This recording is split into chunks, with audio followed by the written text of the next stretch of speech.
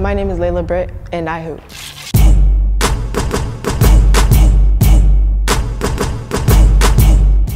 When younger girls see me play, I want them to see me as someone who never gives up, always tries their hardest, puts everything on the court, be a team player, be a leader for that one goal, which is to win.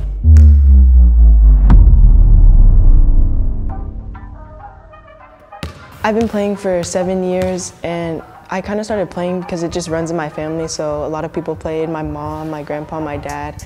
And when I first started playing, I just fell in love with the game, and I wanted to elevate every single day, and I just wanted to get better. My mom played in high school. She's just always been my role model when it comes to basketball. The way she would play, she would have so much confidence in every shot she took. She would drive to the basket with so much confidence, and that's just how I want to play.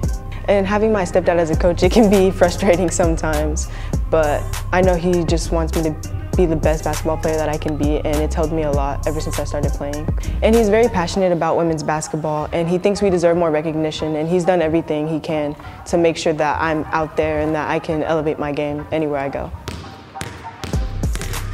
One of my goals is to be able to play in college and then hopefully one day go pro, just like Candace Parker. She plays in the WNBA, and I'm really inspired by her. She's one of my role models, and she's one of the people that made me want to start playing basketball to begin with, and I want to play just like her.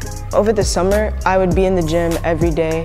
I would practice with the boys from 6:30 to 7:30 sometimes, and then I would practice with my team from 7:30 to 8:30. So I would be in the gym all the time knowing I wanted to get better because I had a goal in mind, and I want to reach that goal.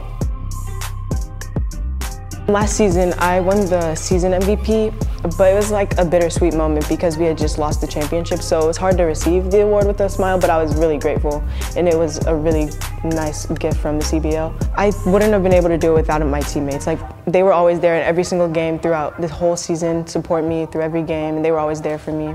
Being a part of the OW Snipers, it's a really great opportunity. We're a great team. Everyone on the team's so supportive of everyone, and we're kind of a new team because we hadn't had a girls team before, so we just started a girls team last year.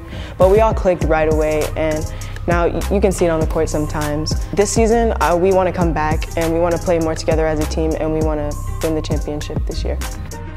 This year, with us being a part of the WCBL, we're super grateful, and I think it's a really great opportunity for my team and all of the other girls and all the other teams in this league to get more recognition that women deserve, because we just want to do the sport that we love and be able to get somewhere with it, and the WCBL helps us with that.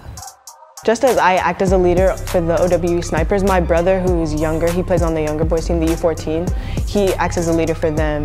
And I feel like he looks up to me when it comes to basketball. He started playing because of me, so I feel like I'm one of his role models, and I just want to put it out on the court so that he sees that I don't give up, so he can play the exact same way.